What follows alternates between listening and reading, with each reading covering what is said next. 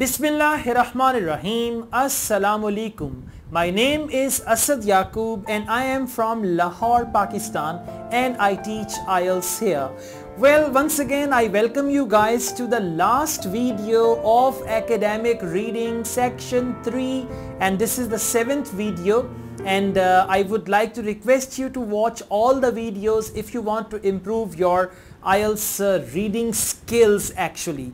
And if you have not subscribed my channel yet, please go on and subscribe my channel, because your subscription is an asset for me. Your likes are a great source of motivation for me, and your comments are there to encourage me all the time. And then the same things I try to reciprocate to you, and this is how the thing is going on. Anyways guys, the type of questions which I'm going to do, this is the first type in section 3, but I'm doing it at last. I'm doing it in the end. First I did sentence completion with one word only, then I did yes, no, not given, and now I'm going to do this one. So again I tell you, this is a great tip for all of you. In reading section 1, 2 and 3, there are 3 types of questions, and just see where you are comfortable. If you are comfortable with the third type, start the test with that, then go on with 1 or with 2. Sentence completion is the easiest one. You can always start with that, because otherwise it drains your brain and then you are unable to solve the other questions as well. So over here you can see we have 5 questions. Questions 27 to 31, and there is a list of researchers, and in the list there are 6 researchers. It means one researcher is extra. It means one researcher can have 2 statements also. Sometimes researchers are less than the questions. In that case, one researcher can be used twice as well. Sometimes questions are less than the researchers. That means one researcher does not have any statement.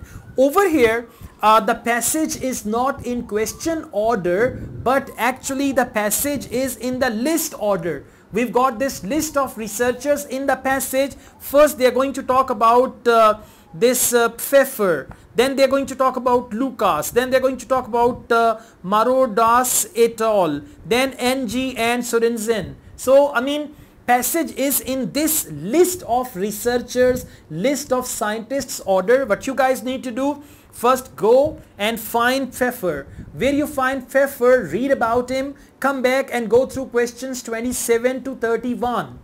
Now if anything matches, just write it there, otherwise go on, because you know that there are 5 questions and there are 6 names of researchers, so one name is extra. That is why you got to do it, and you can use one name twice as well, because it is section 3, double confusion.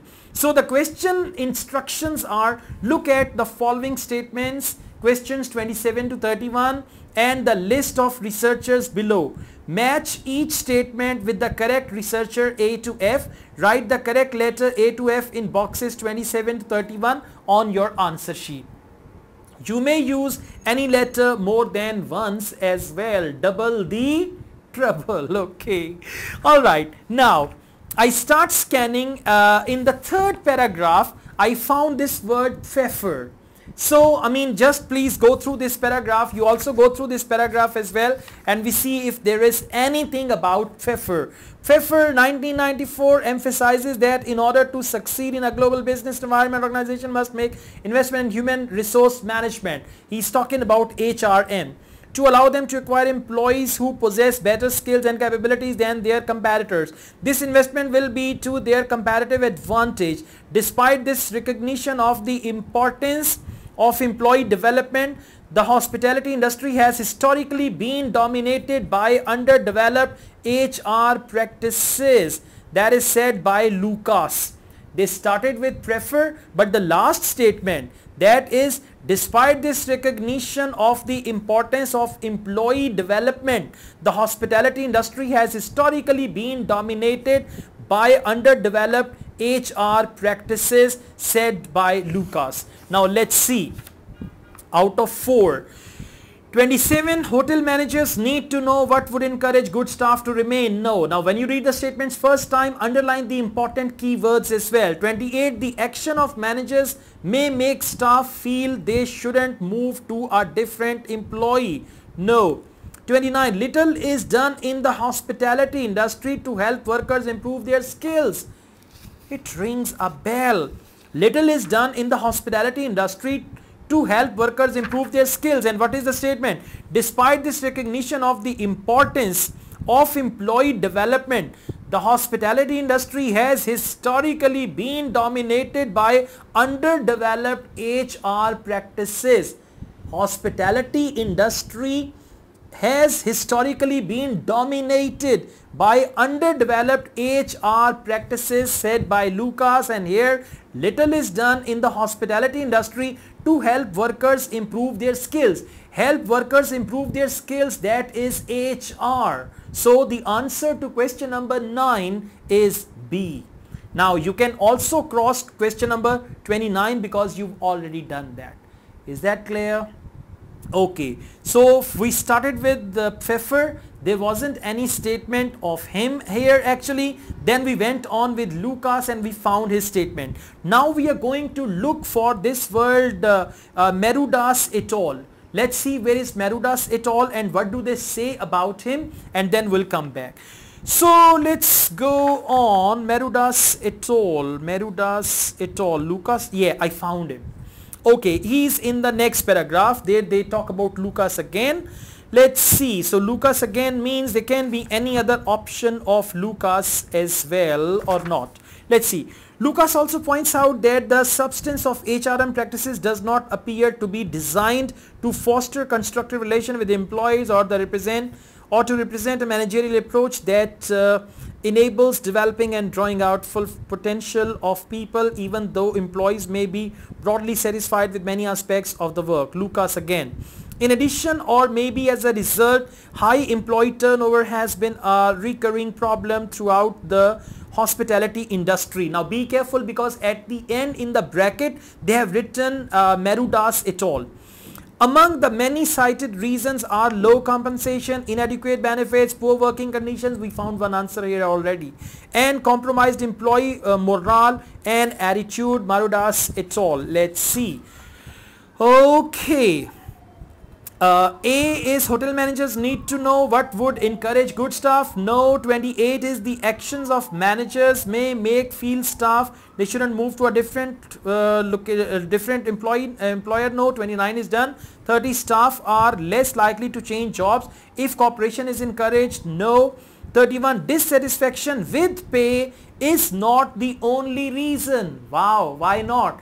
Because some other reasons are already given.